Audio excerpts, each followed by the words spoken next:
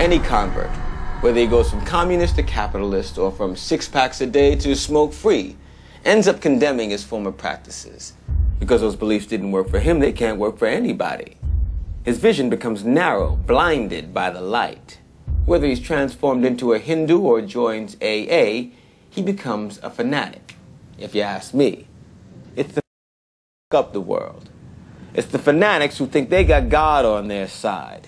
The rest of us, we don't need divine light.